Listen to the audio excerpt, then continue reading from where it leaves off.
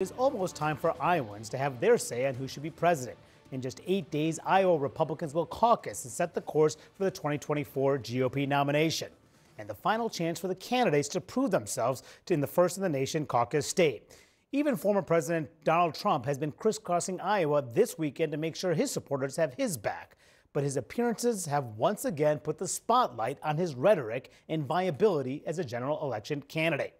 CNN's Elena Treen has been following Trump on the campaign trail. She joins us from Des Moines. Elena, what has Trump's tone been throughout this weekend?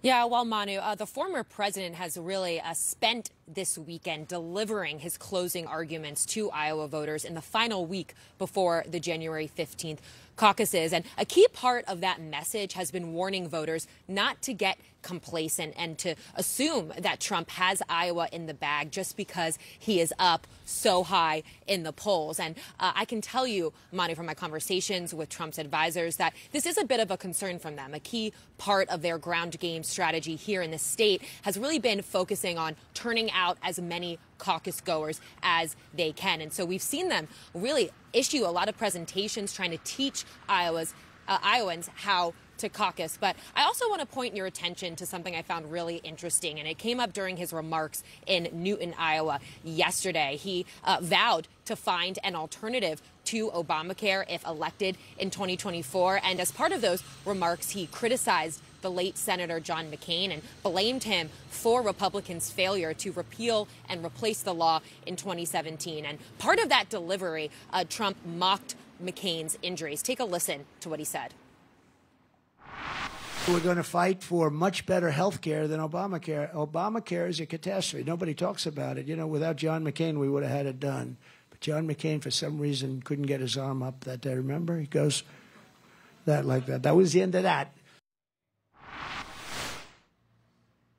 Now, Manu, we, of course, need to point out that McCain sustained a series of injuries while serving in the Vietnam War, and many of those stemmed from his time as a prisoner of war for 5 years. But look, I think the broader context of these remarks is really interesting to note. Trump has really revived talk of trying to find an alternative to Obamacare in recent months, and it's something that has alarmed a lot of Republicans. People in the party are still scarred by their failure to dismantle the law while Trump was in office, and they view this issue as a political loser. But of course, Trump is not heeding that advice and still talking about it on the campaign trail.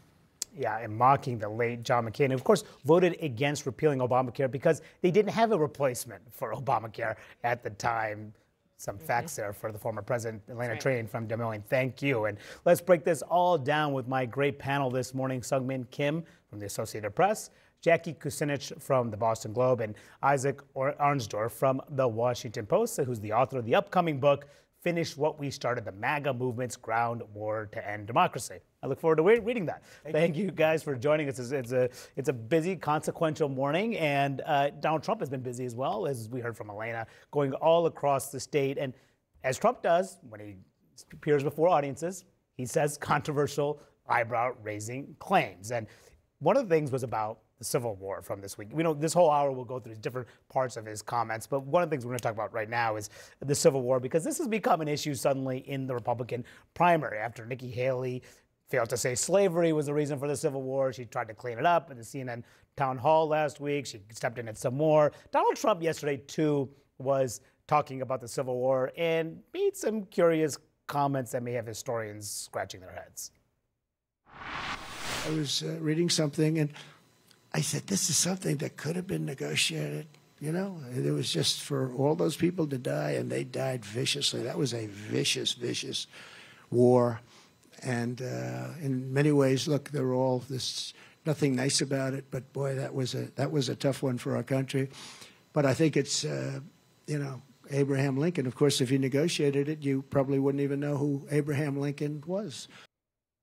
Okay, so if he negotiated the Civil War, we don't have to get into the history of the Civil War and the Missouri Compromise and the fact that the Civil War ultimately happened because of the fact that slavery was still happening in southern states. But look, the larger point is about Trump's comments, and voters are now starting to tune in. Perhaps this may not matter in a primary, but when we get into the general election, how much are Trump's words going to matter? Or are voters just, are these kind of things just baked in among the electorate?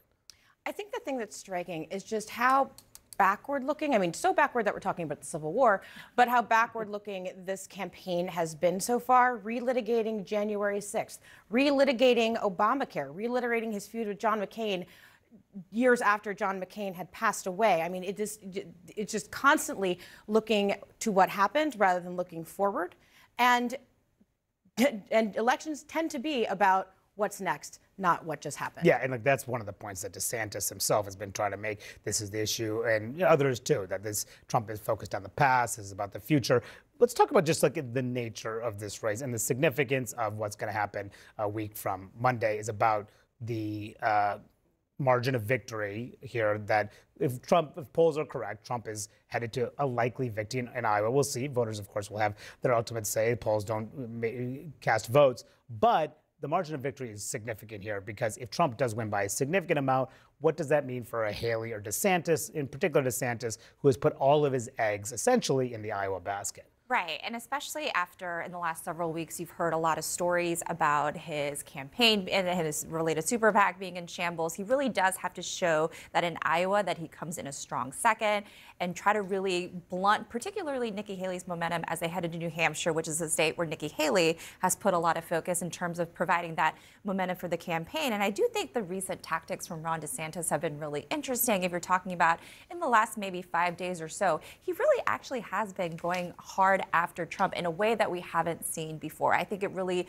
started with the CNN town halls on Wednesday night, and where he said, of course, Trump isn't pro-life, trying to get at that segment of the Republican electorate. Said, of course not, he's not pro-life. Right. And he was, when he was campaigning in Iowa over the weekend, he talked about how while in 2016 he may have campaigned on America First, but now this is Trump first. That's actually pretty personal for a guy who has been so unwilling to go after the former president, probably because he doesn't want to anger supporters.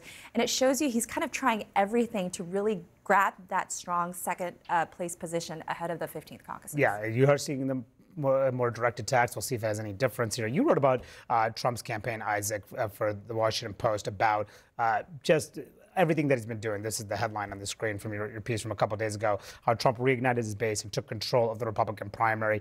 He has been very active in Iowa, despite what the polls are saying that he is the strong front runner. Just in the last couple of days, you can see he's crisscrossed the state across Iowa, 4 cities in 2 days. How different is this campaign effort from the past 2 efforts? Well, he's really still not campaigning in Iowa that much. I mean, he was there this weekend. He'll be there next weekend. In between, he's going to sit in on the oral arguments here in Washington for the appeal of his claim of presidential immunity. So this is not like 2016 where it was multiple rallies every day. He's not putting in that kind of time. And arguably, it's because he doesn't need to, if you look at the polls. It's also, it's harder when you're the former president and you have a much larger Secret Service footprint. But the campaign has really found that the traditional Trump rally is kind of more and more a throwback. And I mean, do you think if Iowa voters, they like that retail politicking, which Trump doesn't do? He doesn't do the town halls. Do they care about it as the former president, just doing the rallies out there?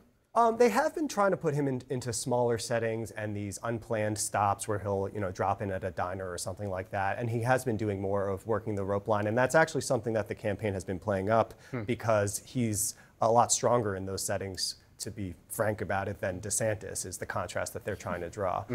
Interesting. And look, is DeSantis and Haley have been trying to draw the contrast to Trump in the recent days, as you're just mentioning. Some of the criticism has blown back on Nikki Haley herself. She has had a couple of unfortunate episodes, if you're in the Nikki Haley camp, one about slavery, one about talking about how Iowa, she said that Iowa starts the caucus, then New Hampshire fixes it. Then she tried to clean it up, and there's been questions about some cleanup, her comments, but this is how she tried to walk those back. Saying that I had black friends is a source of pride. Saying that I had white friends is a source of pride. Iowa starts it. You change personalities, you go into New Hampshire, and they continue it on. And by the time it gets to South Carolina, it gets bigger going into Super Tuesday. There's something very cool about the process. You're an Iowa native. How do they feel about that? Well, do you change personalities? Are you supposed to? That's kind of, if you're talking about authenticity, that's been kind of one of Nikki Haley's, what her critics have said about the lack thereof of that. But no, not as an Iowan, you should never insult Iowans. But also, while the perhaps not the best way to get their votes. And you can't. You are actively campaigning in Iowa. The last I checked, when it comes to Nikki Haley, so she is still trying to get Iowan support in the caucuses. If you look at her initial comments, it didn't seem like it was a gaffe or an unforced error. She really was trying to get a laugh or some reaction out of that New Hampshire audience. But it's a lot of these little errors or mistakes have kind of mounted for her in recent days. Now, how that stacks up and whether that ultimately matters at the end of the day, because Donald Trump has such a commanding lead, if you look at polling in the early states, we'll see.